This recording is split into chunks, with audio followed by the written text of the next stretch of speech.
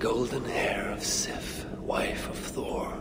Why Loki got it off, only Loki knows. But Thor was less than pleased. Loki wisely chose to make amends. A new head of hair for Sif, finer than the last. And so he set off for Svartalfheim.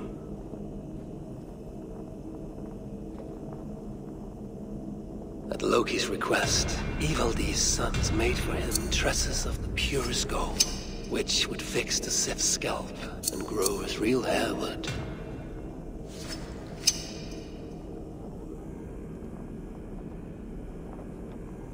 Loki had what he needed, but now that he'd seen what the master smiths of Svartalfheim could do, he wanted more.